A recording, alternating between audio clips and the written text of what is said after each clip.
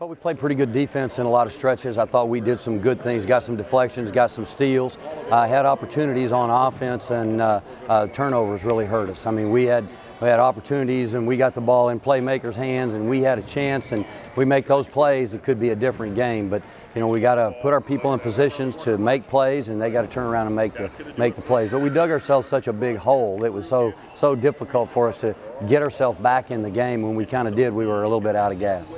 We were trying to take away the three much better than we did in the first half. We told them 12, 15, 23, they're going to be shooting the three. We got to be out there now. 10, she's a driver, so you don't have to worry so much. And you know, we didn't take the scout to the floor in the first half.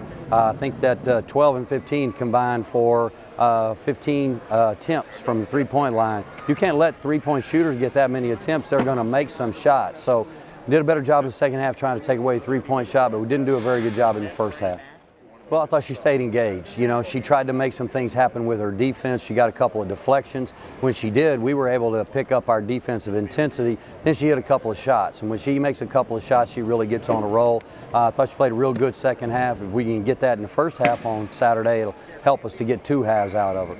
Well, it'll be senior night. We'll start our seniors. It'll be an opportunity for us to thank them for their hard work and dedication. At that point, as soon as we let them start, it's on. We got to go play. A huge game. The games get bigger as the numbers get bigger in February. This is a big game for us. We need to go out and play well. We've got to be ready to fight on Saturday.